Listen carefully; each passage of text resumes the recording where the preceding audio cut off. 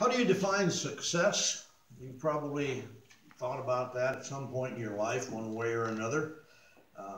Different people have different views of it. Probably in our culture, money, power, peer approval, job advancement, certainly could factor into that. The newest, shiniest, the most expensive, the prettiest, most influential, perhaps the most envied. Our culture is like with many nations, often has some mixture of these things in order to elevate the achievers to the top of the pedestal, to receive the, I want to be the Joneses that everybody else on the block wants to be like type of mentality. Want to be the alpha males, the lead dogs, the overachievers. You could mix in top banana, head monkey, and any other thing that happens to come to mind. The consideration for the Christian, however, is not mankind's definition for success, and neither is it how you feel about the issue, but the issue really should be, what does the Bible say on the subject? As you might expect, if you examine it, God's perspective is markedly different from the philosophies of men. Today's text begins in verse 37 of the 12th chapter of John, and we're going to do our best to cover these, but I believe that the first part of this, and it is broken into two distinct subjects as far as what is covered. The first portion of this, I believe, does contain one of the saddest and most tragic statements the Bible records in mankind's realm.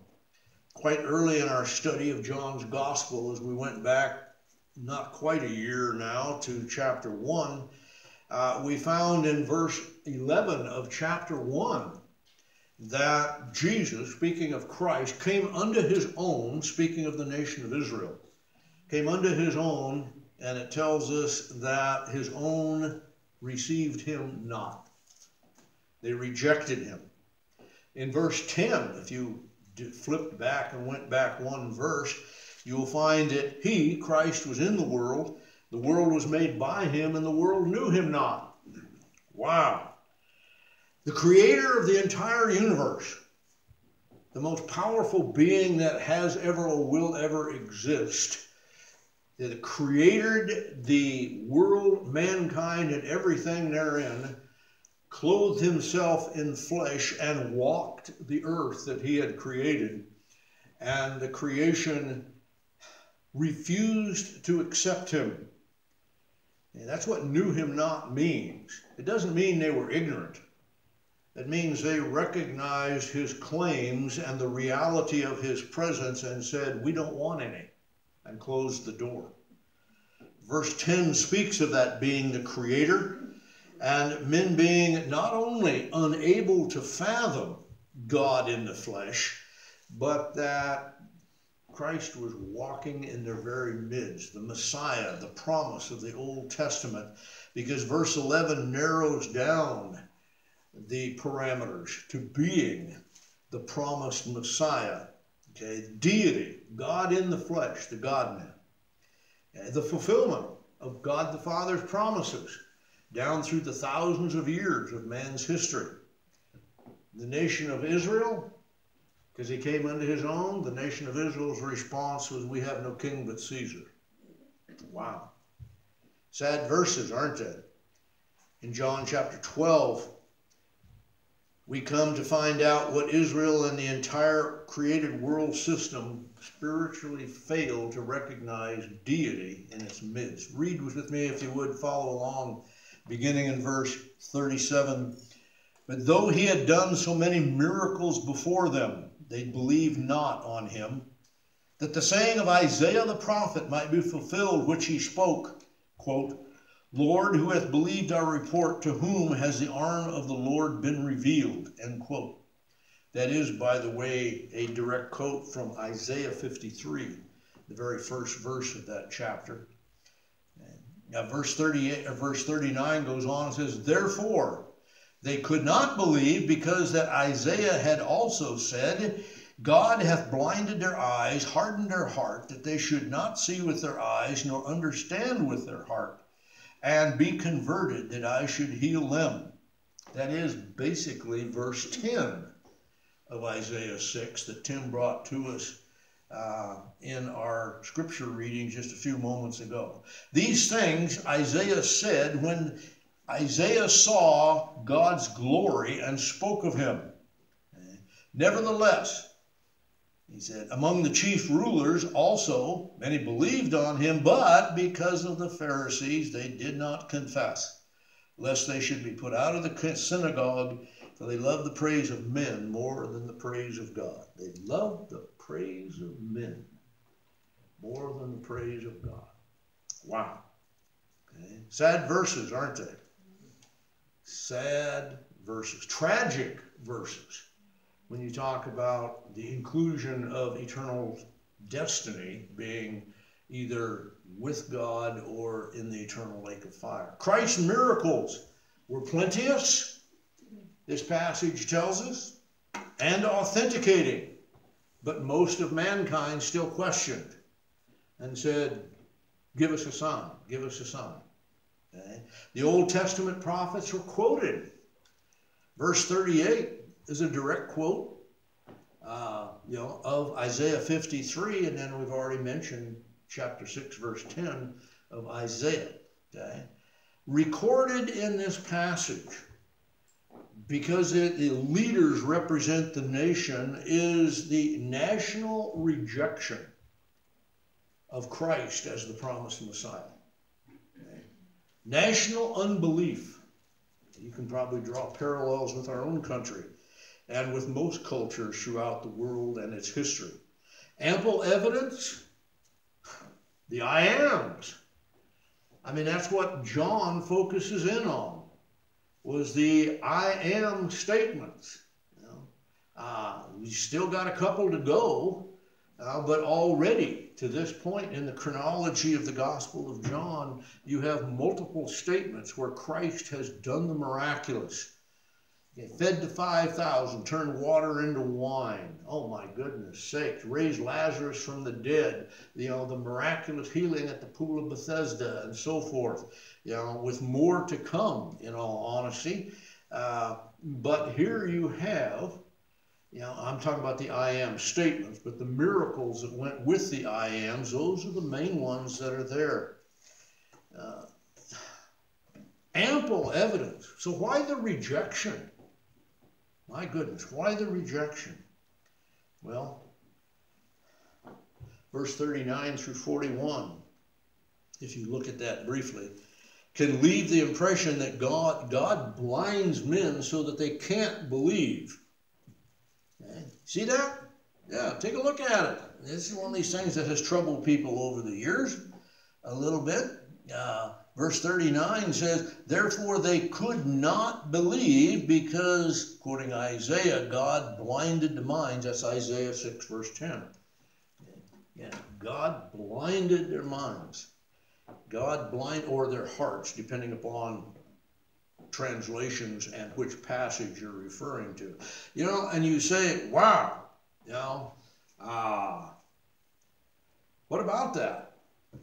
It's accurate. God does that.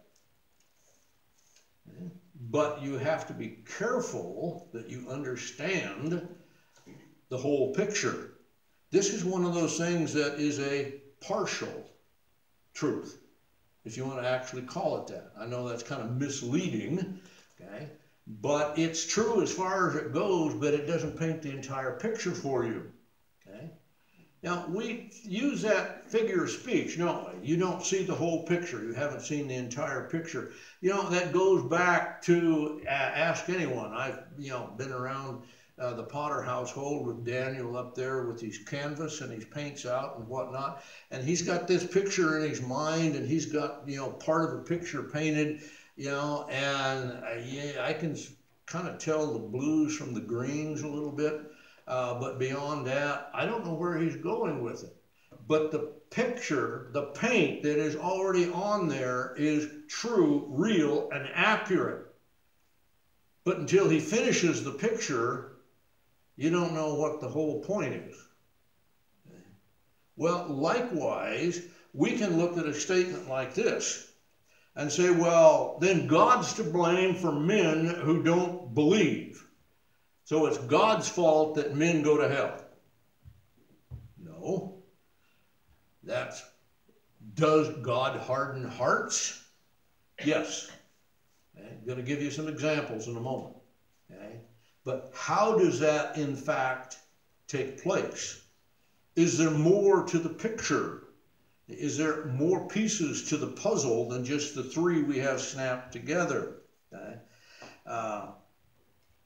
The question that we have to ask ourselves is, how does a righteous God who never makes a mistake, when he interfaces with faithless men who reject him, how can he then bring a righteous judgment to bear without ever diminishing from his character of righteousness, but still being just towards the unrighteous at the same time? Okay. This is really one of the theological pictures that's here. There's a sequential reality. Let me take you through some of this so you won't be confused. First comes the faithless unbelief of men that choose not to believe. We've already covered this, but you can go back to chapter 3 for just a moment. The subject matter, the discussion with Nicodemus in the garden, everything that goes with it. Very clearly now, we need to make sure that we recognize what's going on here. We all know verse 16 inside Christianity, right? If not, just watch a football game. There's a guy in the end zone with the sign. But anyway, verse 17, for God sent not his Son into the world to condemn the world, but that the world through him might be saved. Okay? That was the purpose of God taking on flesh and dwelling amongst men and going to the cross. Not to condemn, okay, not to judge, if you want to use that word, but to provide a means to escape the certainty of judgment. There's a real difference between those two. Verse 18, he that believes on Christ is not condemned, but men that don't believe are already condemned, because they have not believed in the name of the only begotten Son of God. And by the way, please note here, we're talking about faith in Christ. We're just not talking about faith in God in general, or faith in some God. We're not talking about faith in God the Father, per se, at this point, or faith in the Holy Spirit and claiming some type of a relationship, with Yahweh. That's not good enough. It tells us very specifically here, you have to have faith in the only begotten Son of God. Verse 19 says, why men are condemned, why they are judged and ultimately cast into the lake of fire. Okay? That light, speaking of Christ, has come into the world. Men choose darkness. You might have the word love. It's the choice word for love. Darkness rather than light, because their deeds are evil. It goes on and gives even additional explanation as far as attitudes and heart alignments and so forth. Okay? That is the problem right there, is that judgment on men comes because they are faithless men. Okay. Verse 36, end of the last verse in the chapter, says that he that believes on the Son has everlasting life. He that does not believe on the Son shall not see life, but God's wrath abides upon him, remains as an ever-present. God's wrath, judgment has already taken place. But there's a difference between the judge saying, guilty, hang him, and the guy actually being hung. There's a time lag. God judged the world, okay, in that sense with the finished work of Christ on the cross. but it hasn't been executed yet. That's not going to come until later. More on that in a moment. The Lord reveals himself asking for a faith response. If you're back in chapter 12, or end of chapter 12 here, make a note of that in verse 38. Okay? It says, who hath believed? Again, quoting Isaiah chapter 6. Who hath believed? Okay? Have you paid attention? Do you know what's going on? Who hath believed that? You know, so the first reality is men have chosen the path of the rejection of God's truth, and men are guilty of faithless living. They are men without faith. We call them unsaved. Okay, true. They are men without faith. That's out of their choice. That's the first thing that's happened. God's revelation, God's revealing himself, whether it's nature, through the morals and philosophies, or directly through the Word of God, through preaching and teaching, is at this point isn't even the issue. God has said, I am there. How does man respond to that? We have no God but Caesar. In one form or another, that's exactly what happens. Okay. So secondly, now, men having already rejected by their unbelief the presence, reality, and truths of God in the universe, now God hardens their hearts and says, if you choose to do that, so be it. And that's what Isaiah 6 is all about. We normally read, we either get off on the seraphim. Seraphim are essentially worship angels in the throne room. Cherubim are the guardian angels, but that's angelology. Okay. Or we deal about the call to service with the coal purging the sin so that he's fit for service, you know, in his role, Isaiah's role as a prophet. But if you get to verse 10 and following, all of a sudden you find that the heart of this nation has waxed gross. That the nation, as a nation, this was back in Isaiah's day, 600 years before Christ, has rejected Christ because of unbelief.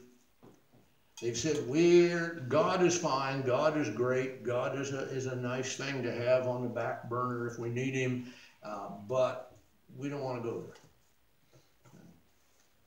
So God says, you don't want me? I will withdraw my presence. I will withdraw my blessing. I will let you go ahead and do things your way. And you know what results when we do things our way? We harden our heart. Okay? More on that in just a moment as well. That's what verses 39 and 40 right here in this passage talk about. They could not believe because having chosen a path of unbelief, God says, you want that path? So be it. So be it. Then you will reap what you sow. Note that God remains willing and able to take care of the problem of spiritual blindness and their hell-bound destiny. But men must choose to believe God's promise. 2 Peter 3:9 says, the Lord is not willing that any perish, but all should come to repentance. God's will, God's desire is that all men would be saved, knowing full well that the huge majority of mankind will reject that. You say, well, what do you mean by reject? Unbelief is rejection. We often think of rejection as, won't go there, as, picking up the really stinky socks left on the floor and dropping them in the burn barrel. We think of rejection as tossing it out through the window and getting rid of it. That's not really the complete meaning biblically in the scripture of the word rejection. Faithless is rejection. Because being faithless is a choice. You choose not to believe. That's what that's what Christ told Nicodemus in John 3. Men choose. Men love darkness rather than light. They choose. Having done so, God says, okay, then I will let that play out. And in doing so, their hearts are hardened. Okay? Verse 41 says, these things said Isaiah when Isaiah saw God's glory. That's Isaiah 6. Okay, he's picked up and taken to the very throne room presence of God with the seraphim and the altar and the glowing coals, all that. That's what he's talking about in its context, all right? There's one that a lot of us have run into. If you haven't, you will, and that's the Pharaoh. When Moses was sent back down to Egypt to take Israel out of the land, out of Egypt into the promised land, it tells us that God hardened Pharaoh's heart. Absolutely true. But it only occurred after Pharaoh had already hardened his own heart. Go ahead, read it, check it out. We don't have time to plow through the verses. Okay? You know what that hardened means there in the Old Testament? It's kind of interesting in the Hebrew. It means he trusted in the strength of his own heart. Pharaoh heard through Moses what the God of Israel had told him was true. And Pharaoh went, I got my own way of doing this, dude. You know, I'm not backing down here. I'm the head man in all of Egypt. You know, I'm not going to waffle or compromise or, you know, anything with this God of these Israelite people. He hardened his own heart. He made a choice to not believe what God said through Moses. Having done so, in that doing so, he was choosing to harden his own heart. At which point God said, okay, then I'll make sure that your hard heart runs its course. And then God added to it. So turn to 2 Thessalonians for just a moment. We'll give you one that is going to occur in the future. During what we call the tribulation period, or the 70th week of Daniel, you find in 2 Thessalonians chapter 2 that the Holy Spirit, mentioned here as the restrainer, when you look at verses 6 and 7, talks about is removed from the earth. We call it the rapture of the church, just as a label type of thing. When Christ comes back and takes his bride to be with him during that 70th week, the restrainer, the corporate presence of the Holy Spirit is removed from the earth. The Holy Spirit is righteousness in spirit. He restrains. We're going to get to that in chapter 16 of John in some depth because Jesus talked about it at the Last Supper. Here, he's going to be taken out of the way, and then the personification of the Antichrist, I'll put it that way. The wicked one, capital W in the old King James, will be revealed. It tells us what he's going to be Satan, empowered by Satan, and the working of Satan with all false signs and lying wonders. And then verse 10, with all deceivableness of unrighteousness in them that are perishing. That's present continuous tense. Okay? Because they receive not the love of the truth in order to be saved. And for this cause, God sends them a strong delusion that they should believe the lie. Okay? They chose not to believe what God said. They hardened their hearts because of that choice. I'm using that term. And because of that, a strong delusion, they climb right on board and right into the gates of hell. That's exactly what it said. Okay? God hardened their heart. Absolutely true. Just like he did Pharaoh. But man's personal choice took place first to reject the truths that are there. Turn with me, if you would, to Romans chapter 1. Probably as good a defining passage as you're going to find anywhere. It takes a while to go through it, which we don't have, so all you're going to get is some bits and pieces. It says in verse 23, after saying that all of the universe testifies of God's and his eternal power and mankind being without any excuse whatsoever, because verse 23 says, when they knew God, they knew the revelation of God's presence in the universe. They did not glorify him. They weren't thankful. They were vain in their imagination. Their foolish heart was darkened. You could put in hardened right there real easily. They professed themselves to be wise and became fools and changed the very glory of God into something that was corruptible, unrighteous, and wicked. What happened because of that? Men looked at the evidence of God and then said, we don't want any part of it. We want to do our way on our terms, and we're really proud of ourselves for coming up with an alternative. Sound familiar? So God, it says, verse 24, God gave them up to uncleanness through the lust of their hearts. God gave them up.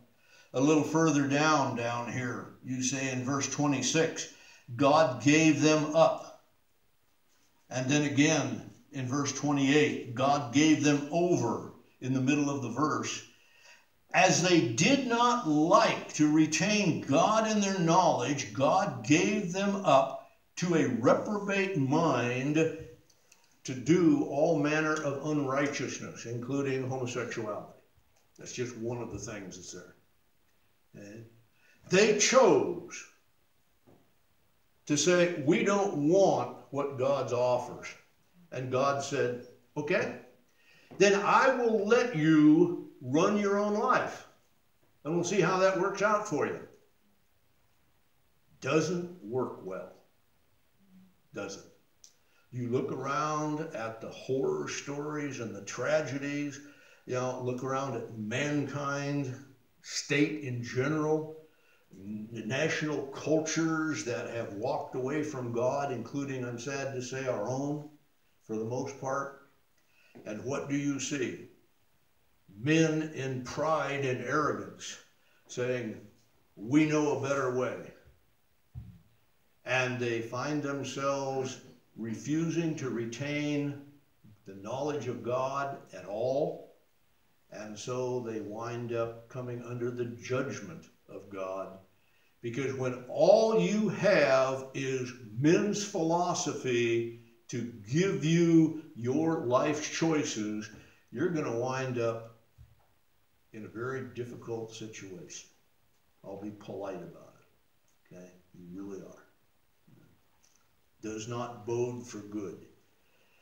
That human mind, with no understanding of what objective morality, objective good, objective righteousness truly is doomed to go exactly the other direction when he follows his own natural fallen instincts. That's one of the big problems with mankind, is they don't recognize who and what they are as fallen men in this universe.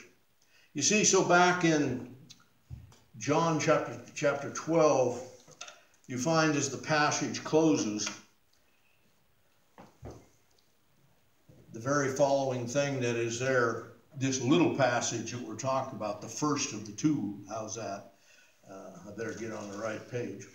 It's, nevertheless, verse 42 says, among the chief rulers also many believed on him. What kind of belief was that, you think?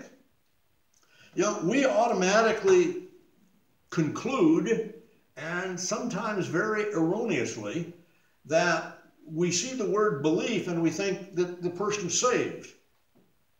No. Belief has to have a contextual set of parameters. Belief can be purely intellectual. Belief can be emotional. Or belief can be something that is volitional based upon objective truth. I don't know. It kind of leaves us hanging. Were there some that were actually saved, or did they just believe the miracles, but not the vicarious sacrifice? Did they believe the water into wine? Did they believe the feeding of the 5,000? Did they believe the miracle of Lazarus? Intellectually, even medically, were they astounded at the miraculous? Were they in awe of the teaching? And then said, yeah, we need to consider that. Was there faith? Biblical salvation faith? In some, I hope so. But it kind of leaves us hanging, doesn't it, a little bit? Okay? Because you see, what is not mentioned here, and probably at least a good portion of this is intellectual faith, but what is not mentioned here is confession.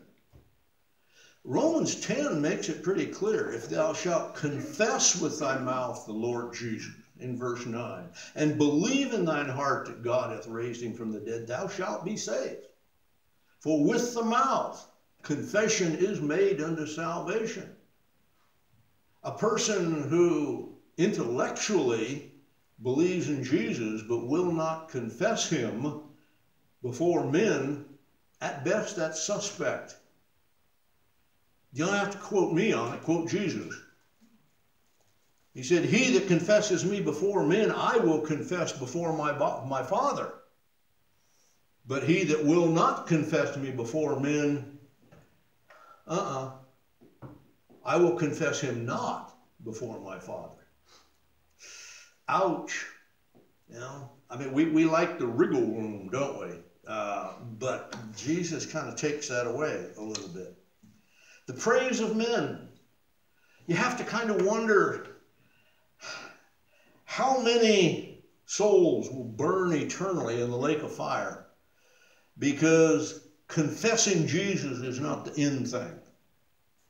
It's not the popular thing. It's not the politically correct thing. It's not the socially accepted thing. It might cause peer embarrassment. You might lose some friends, maybe even be rejected. You know, you won't get that cheerleader tryout. You know, you won't get the next job promotion. You might lose some financial reward because you take a stand and say, I know Jesus Christ. He's my Savior. That may seem sound, it does, because the unsaved world can't comprehend it, but that's what is indicated. Okay?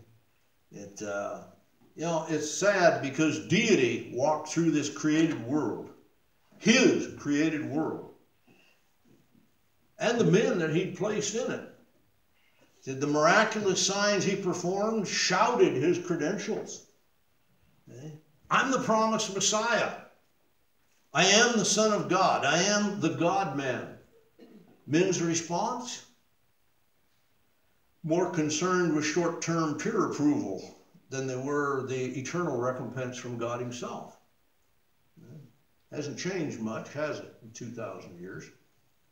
That's a summary statement you've just looked at for the national unbelief of the nation, not individuals, though there were individuals that were among them, the elect, okay? But as far as a national group, Israel said, we have no king but Caesar. Okay? Now, to wrap this up, Jesus gives kind of a summary series of proclamations of himself and his ministry. This is taking place sometime between Palm Sunday and Good Friday, as we use the terms. Okay? Sometime Monday through Thursday, and actually Christ would have been crucified on Thursday, so Monday through Wednesday. How's that? More on that as we get to it. Verses 44 and 5 in John 12. So Jesus cried and said, cried from the sense of making a proclamation. Okay? And where was he? Well, we don't know for sure. Sometime during those 3 days, probably somewhere in and around the temple area of Jerusalem.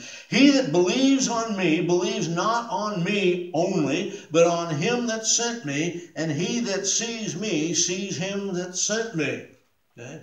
What exactly is he saying here? Deity manifested. He says, if you've seen and believed in me, Christ, Jesus, the Messiah, that is because I am equal in every essence. to God the Father, that is equal to believing in God the Father as well as believing in me. Okay? See how this works. Go over to the book of Hebrews for just a moment. A passage that richly deserves a number of hours of your consideration. How's that? As the book opens, it says, God, who at various times and in different ways spoke in the past times, that's the Old Testament period, unto the fathers through the prophets, has in these last days, speaking of the biblical times of Christ, okay, spoken to us by his Son, or literally in Son, whom he hath appointed heir of all things, by whom he made the worlds. Now, ready for it? Who, speaking of Christ, being the brightness of his glory and the express image of his person. The outshining, we use the term effulgence, the direct reflection of the very Shekinah glory of God the Father. He is the express image. And because of that and everything that he was, by the word of his power, when he had by himself purged our sins, sat down at the right hand of the Majesty on high. When he had by himself. You write that line in any English class and you will get red marked. Okay? You're guilty of using triple pronouns. When he had by himself. You can't do that in an English grammar class. God doesn't care about English grammar. He's trying to make a point.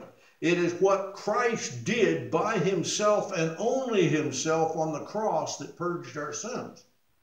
And doing so, it was a finished and 100% completed work, so he sat down at the right hand of the throne of God.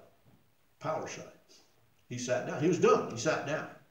As our whole book of Hebrews talks about him being high priest. High priest didn't sit down. Their work was never done. There was always somebody else sinning or some other event coming up or some other major holiday or something that required you to be busy, going about doing. Why? Because mankind was continually sinning. The nation was continually sinning. The high priest's work was never done. There was no chair in the temple for him to sit on. Didn't need to be, because he was never done with his work. Christ sat down. It's undone. The whole book of Hebrews talks about that as well. He is the express image. He is everything in the flesh that God the Father in spirit is seated right now in the throne, in heaven itself. That's what he's talking about here. Verse 46. Zoom along here. Verse 46, I am come a light into the world, that whoever believes on me should not abide in darkness.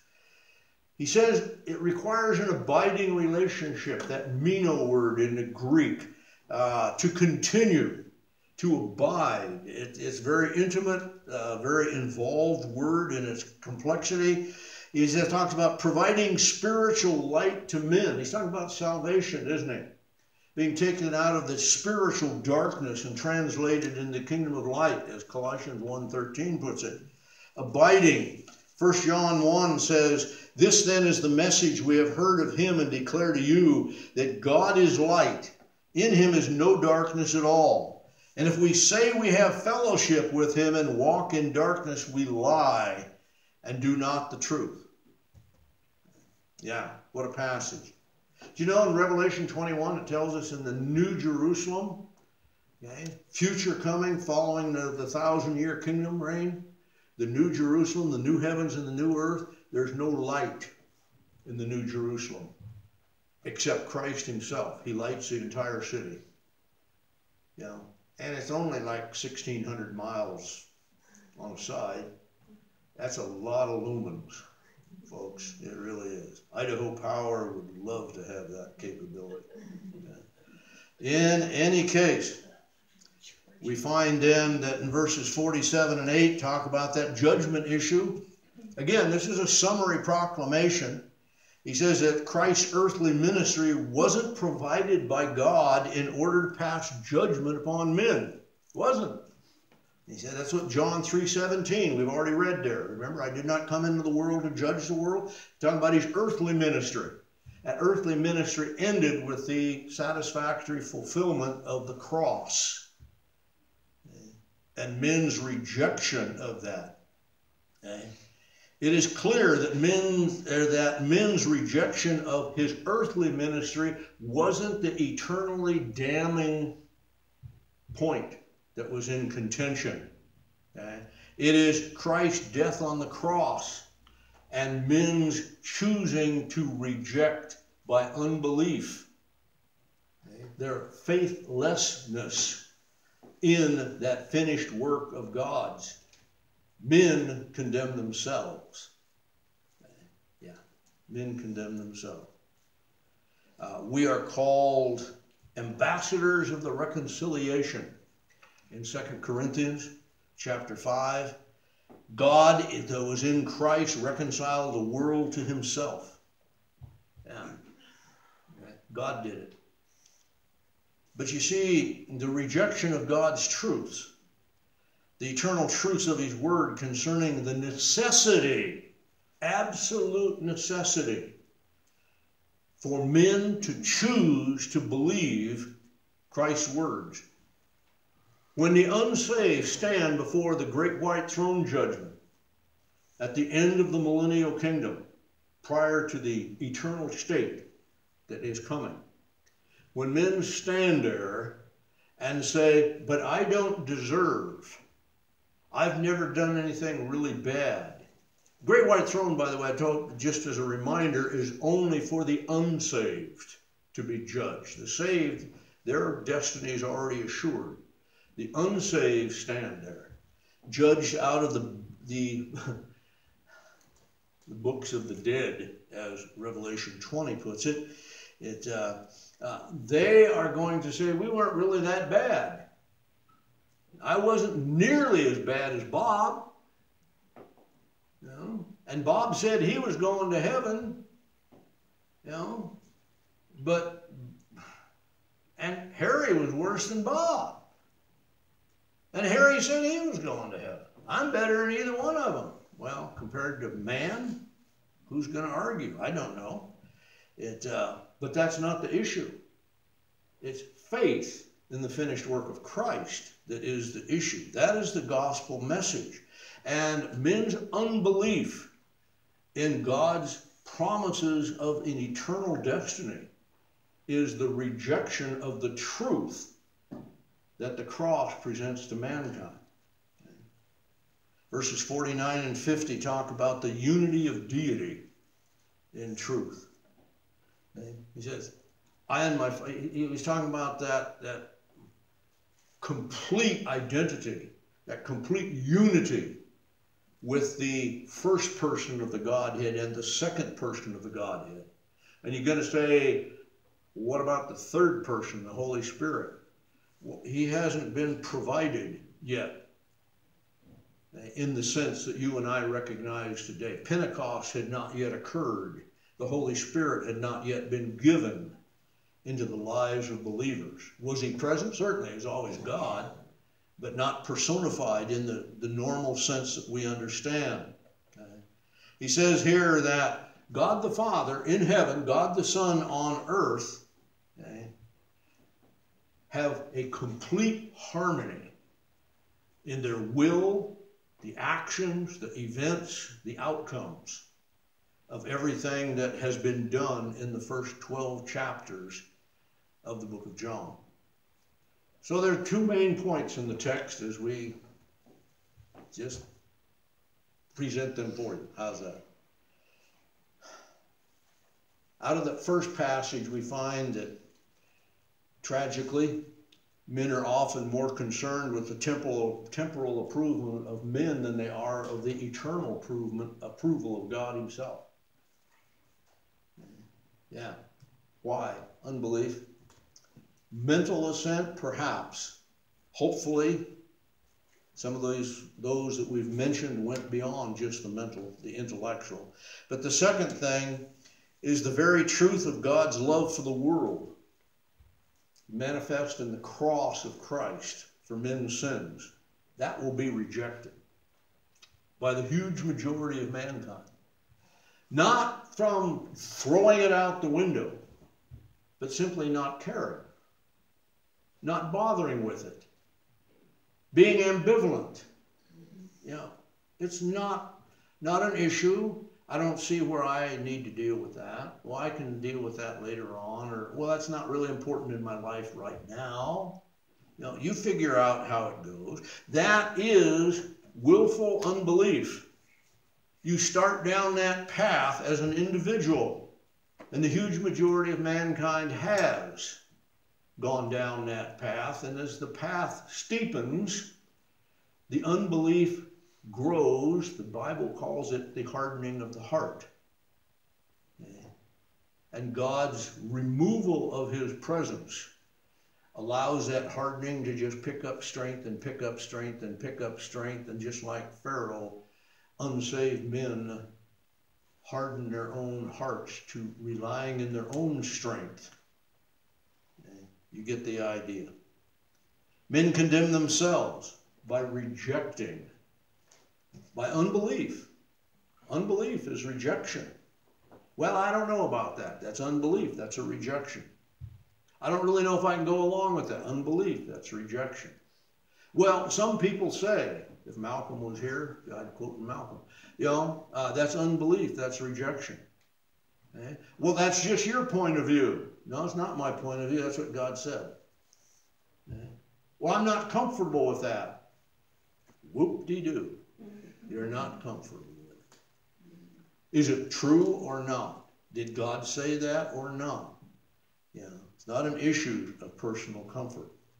The final execution of the judgment, just like the judge in the courtroom, and it taking hours, days, months, years before judgment is actually executed, that judgment will clearly proclaim unsaved men without biblical faith hardened their heart to the eternal truth of God's love. That's what condemns men. That's what Jesus told Nicodemus. They choose to reject what I'm offering. In doing so, they condemn themselves. They harden their hearts. Their thinking becomes reprobate and becomes even more calloused and more difficult. And without God's grace, they are headed for an eternal hell. Let's pray. Father, thank you for these closing verses in chapter 12. Kind of a, again, summary statement that is here, that which kind of brings to conclusion the earthly public ministry of Christ. Lord, yes, we have the final instructions to the disciples, the apostles, in the next several chapters, but this draws to a close. All of the ministry that was performed in the sight of men in the land of Israel 2,000 years ago. So Lord, we just lift these things up to you that we might recognize them clearly. Lord, live them as we act upon them in Christ's name. Amen.